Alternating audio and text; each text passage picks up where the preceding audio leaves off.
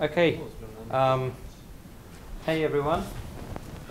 My name's McAndrew. I'm the community manager for CiviCRM. I'm Josh Gowans. I'm the fundraiser for CiviCRM. And so this session is called CiviCRM at CiviCRM, Eating Our Own Dog Food. I don't know, I mean, we heard that expression, scratch your own itch, earlier today. I don't know how many of you have heard the expression, eat your own dog food? Yeah? Yeah. Okay. So this is what I do when I'm not doing CiviCRM stuff. This is me and my dog. And actually I just adopted this dog about a few weeks ago, and he was kind of found under a bush, and he was very weak. And the place where he adopted it from, they said, "Oh, you should give him some good quality food, feed him good stuff." So I went to the supermarket and I looked at the dog food, and it all looked, it's all pink slime, really bad stuff. So I thought, this is actually only €2 for 600 grams of meat. So I thought, I'll go for this. So I used a bit of garlic, a bit of onion. I cut it up, put some quality extra virgin olive oil in, a bit of salt. And this is me eating it. There's not one of it going in my mouth, but I did eat it. And it tasted pretty good. And then here's my dog the next day. He has to sit down before he eats. And here's the dog food here. And this is kind of stop motion. So you can see, here it comes. And we ate the same thing. So, like for those of you who are not familiar with this phrase, the idea, what it kind of tries to convey is, when you're developing software and you're developing it for someone, you should be prepared to use that software yourself, and you should be happy to use it yourself. Since if we were writing it, but we're trying to do similar things to all you guys, and we're not using the software ourselves, that kind of says something. So we like to eat our own dog food. And it's a good thing. You get a good appreciation of the strengths and weaknesses. And what the stuff we're doing here, we're not doing anything particularly mind-blowing with CiviCRM. All the stuff we're using is out-of-the-box features. And that's kind of, to me, that's a nice, it illustrates a nice point, right? That we're able to do all of this stuff just using pretty much standard out-of-the-box features.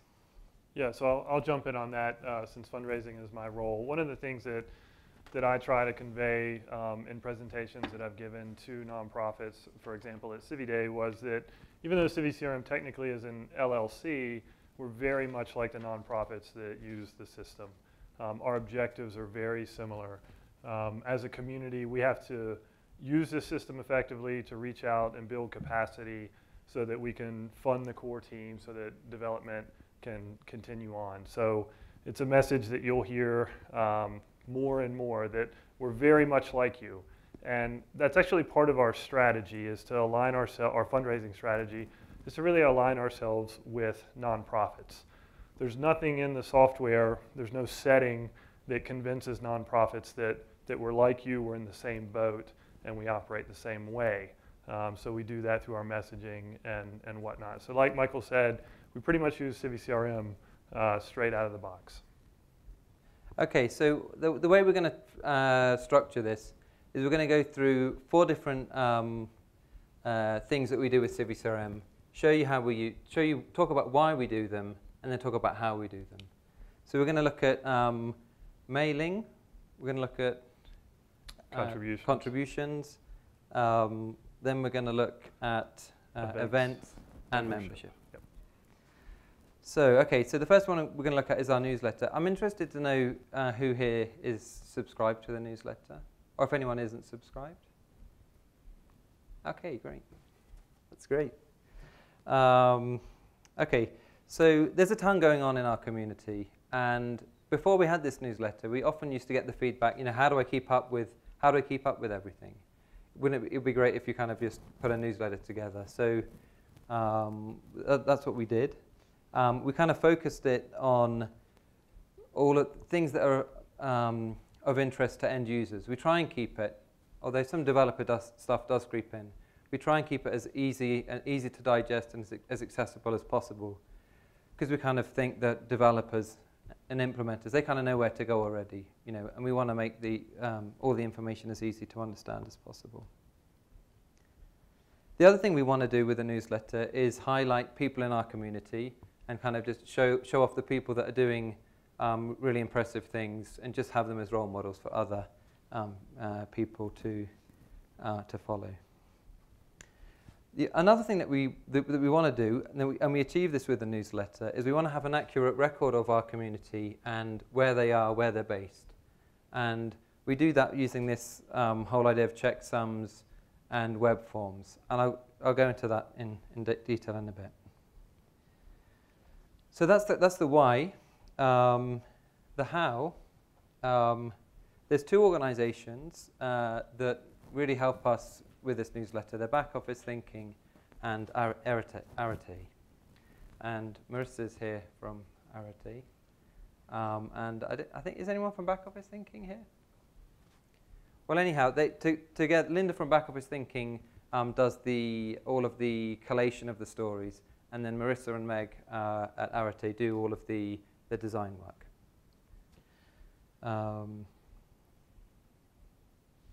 We have here this.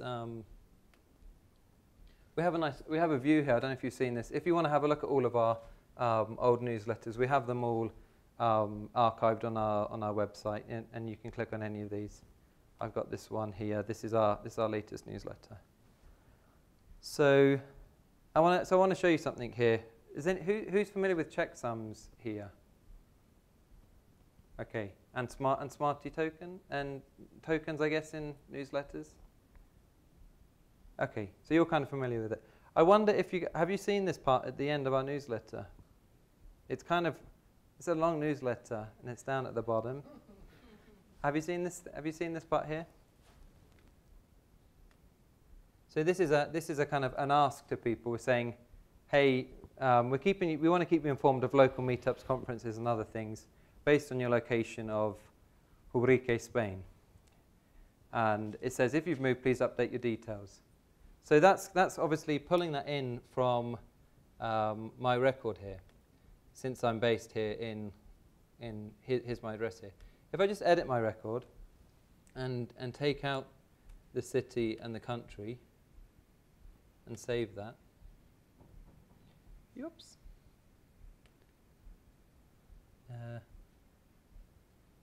State province, isn't it? Yeah. That's weird.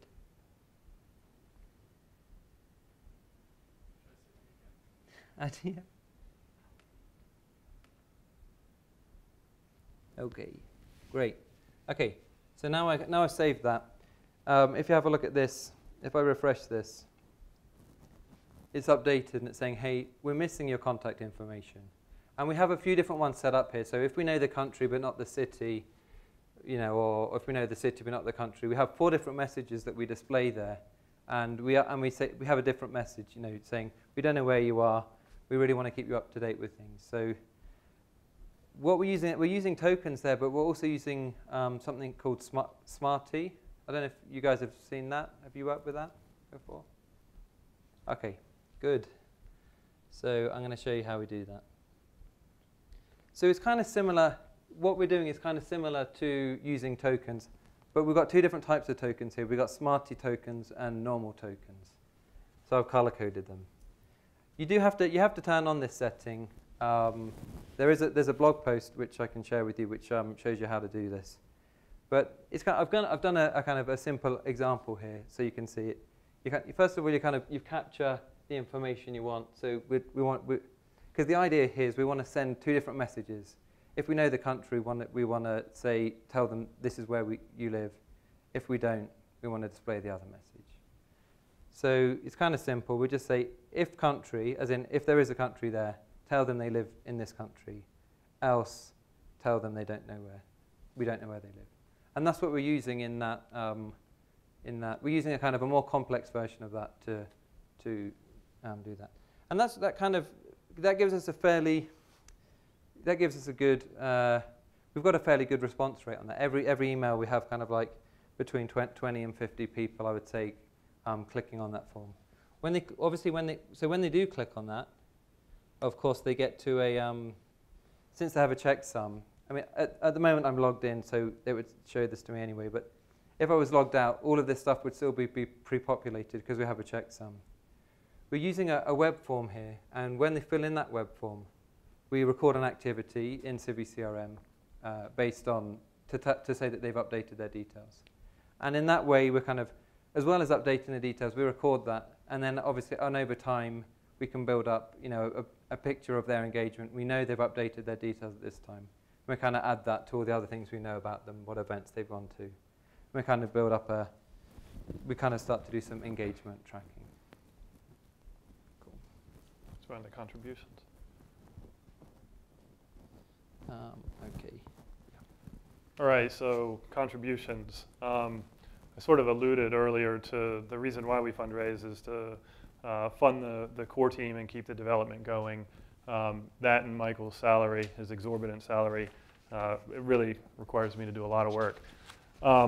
But in reality, everything that we're raising funds for is really central to operations, which I sort of broke that out into salaries, infrastructure, and the ecosystem at large. A lot of people don't know exactly how everything fits together in CiviCRM, but a lot of what we do is involved in our manpower. So a lot of CiviCRM is manpower, and that translates into salaries.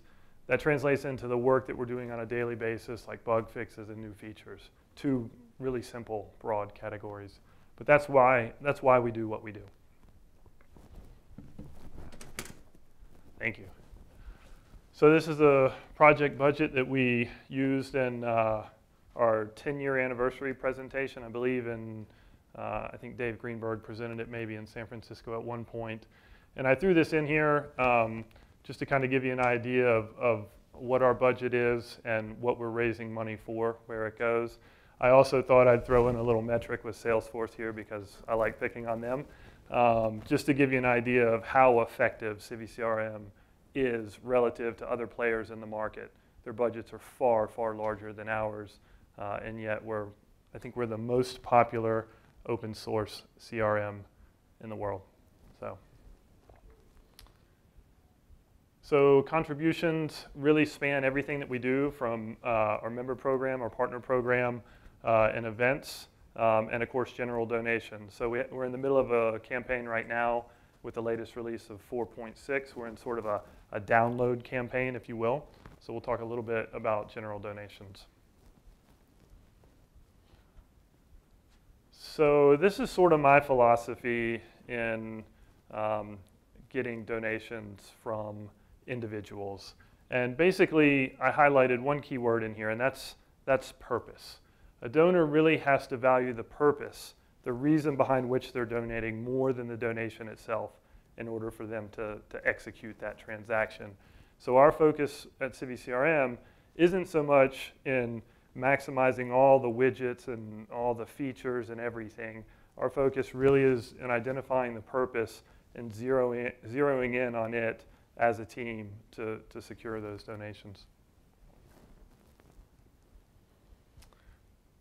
Which is what I mean exactly right here. So the true power of CiviCRM, like Michael said early on, we use it out of the box. Our role as a fundraiser and as a community manager is to identify the who, what, when, where, why, and how they're donating. So for example, I mentioned the 4.6 campaign, and we basically put together a campaign, a messaging campaign, and we worked on the user flow. So previously, we had allowed people to come to the website and download CiviCRM, after which they would be routed to a donation form. And so we said, well, it's too easy just to download it and then go and do something else and just ignore that form. So we flipped that around. We didn't do anything internally on the system itself to make that magic happen. We simply put the request in the beginning, step A, so that users could read our appeal and choose to download or choose not to and go on, or choose to donate or choose not to and go on and just download the software. So that's an example of a process change that we did in that specific campaign. The contributions, as you know, the contribution component in CiviCRM it's not isolated from everything else. So when we kicked off the campaign, we went through a first appeal. We said, hey, 4.6 is out. We really want you to support this latest release, and here's where you can donate. And we got a pretty good response to that, more so from that single appeal than we had in previous downloads and donations. The other day we sent out a second appeal. I guess this was on Tuesday, maybe we sent it out yesterday. We sent out a second appeal that said, hey, we're 3 weeks into this campaign. We're 3 weeks into the release of 4.6. So we went into CiviMail and said, look, let's send this campaign, let's send this email to everybody, but let's exclude end users that are member organizations. We do have a membership program. It's small, but growing. So we factored them out because they had already donated. We also factored out end users that had donated 3 weeks prior during the initial appeal. And we factored out partners up there, but that's actually a lie. We didn't. I went ahead and included the partners so that the partners are aware that this is an appeal that we're sending out so that they know what our fundraising is looking like and what our strategies have been. Nothing special in the system to pull this off, all pretty straightforward. I think so far to date we've come close to our goal of $5,000 for 4.6 across about 60 donations. Okay, so I'm going to talk a bit about events now. So we're a global community. We're spread around the world, and face-to-face events are really important for us. Obviously, we can't, as a core team, we can't be everywhere at once. But we want to encourage people to meet up, share their ideas, talk to each other, and we want to help communities to grow in each of the different places around the world in which we use CiviCRM. And if those events are happening, we want to obviously track where they're happening, where we're doing best. So I'm going to talk about meetups in particular. So again, this isn't kind of like particularly incredible technology. It's kind of simple. To help people create meetups, we have a meetup toolkit. So if any of you guys want to start a meetup, you don't know how to do it, you can go to this this page and read our tips on how to make a meetup. As well as that page, we also have a we give people that want to run meetups access to CiviCRM. So obviously we don't want to give anyone that wants to run a meetup access to our entire system. So we have a kind of a CiviCRM event administrator permission here. And we just give them that permission. That allows them to create events, and it also allows them to send mailings to people. We could get cleverer. We could get clever with this. We could use some more complex ACLs to restrict the people that they can see to people who live in the same country as them or live in the same state as them, for example. At the moment, we don't do that. That's on our list of things to do. And I guess when we're doing all of this, we have to kind of strike a balance about kind of where we hold the data. Like we offer this toolkit, and we offer people access to the CiviCRM database for that purpose, specifically of organizing events, since that's the kind of, we want to support that and make it easy for them. But maybe they want to do that in their own, they maybe have an event and they're running it themselves. So CiviDesk run a lot of training events, but they handle all the registration for that themselves. So we still publicize those events, but we point them to the CiviDesk website for doing that. And similarly, there's other platforms that people might want to use. A lot of people like to use Meetup for their events. And on the one hand, we're kind of thinking, we want to collect all this data. We'd love for everyone to have all the information in CiviCRM. So, so we can see exactly where everyone's going, but we kind of want to balance that with not being too restrictive on how people interact with the community. We want to make it as easy as possible. We don't want to set too many rules. But with that kind of flexibility comes the kind of whole. We get messier data. We're not able to track those attendees as well as we might like to. But that's the trade-off that we have.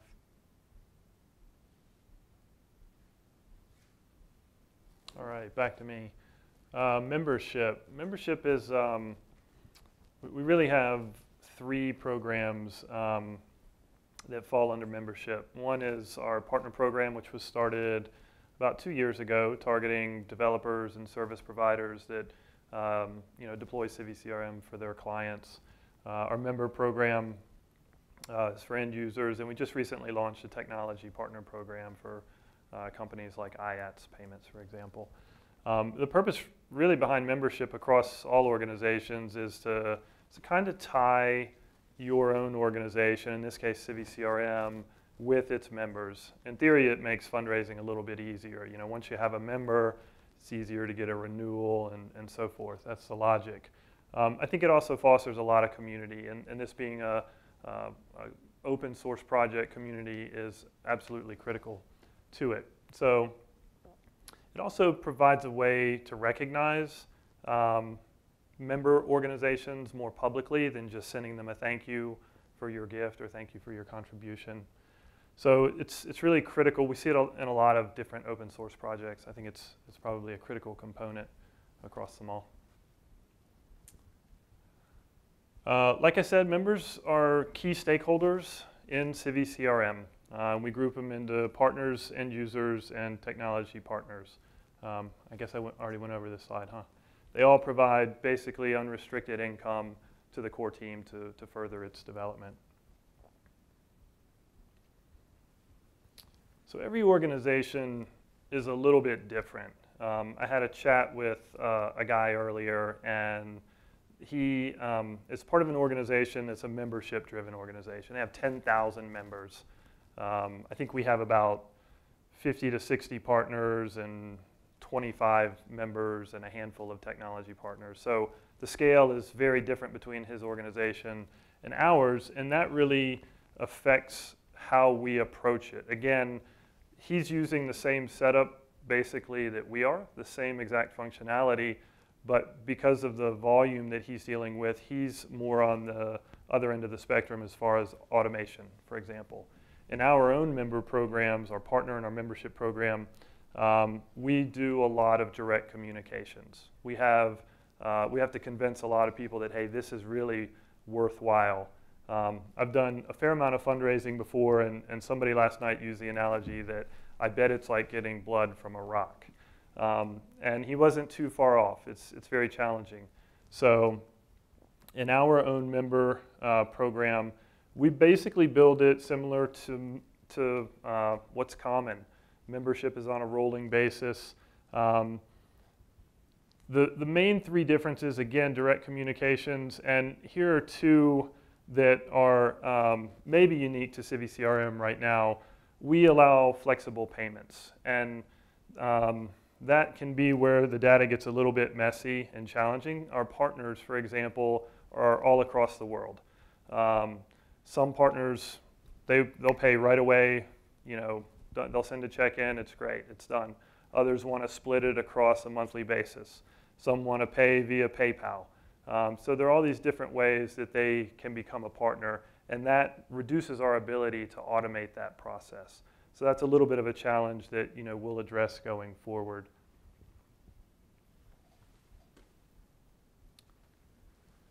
As we gain more partners and as we gain more members, we'll move more into CiviCRM's native capabilities like automated reminders, like more display and recognition of our partners. Similar to perhaps how the newsletters are displayed right now, we could probably display our partners through the system more efficiently, or our members.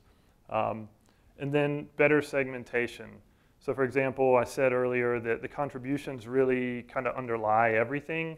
The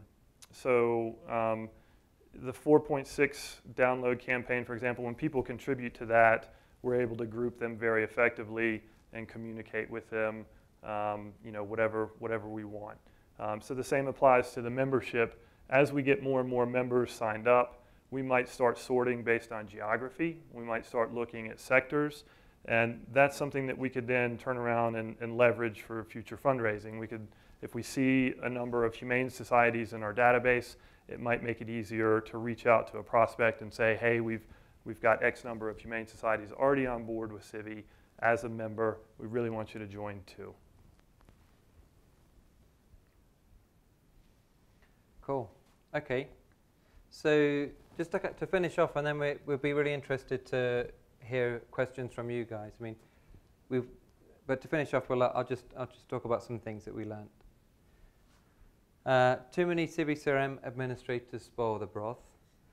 So, like, when we first installed CiviCRM at CiviCRM, we were kind of like, we gave, like, someone would say, okay, Xavier would come along and say, oh, I really want to set up this profile to collect event information. So we'd give him CiviCRM admin, and and he'd do that, and then someone else would come along and we'd give them that admin permission. And I guess the thinking was, all of these people are experts at CiviCRM. The more experts we let in, the more fantastic our CiviCRM will be. And it didn't really work out like that in the end. And that's definitely what I mean. That's kind of something that's kind of a classic story. I guess we thought we'd be exempt from that, but we weren't. And Josh and I spent a fair amount of time kind of like trying to normalize all of that data, taking reducing the amount of profiles and the 10,000 groups that we have, and taking CiviCRM admin away from people, which was kind of hard to do, but they know it's good for them, I think, now.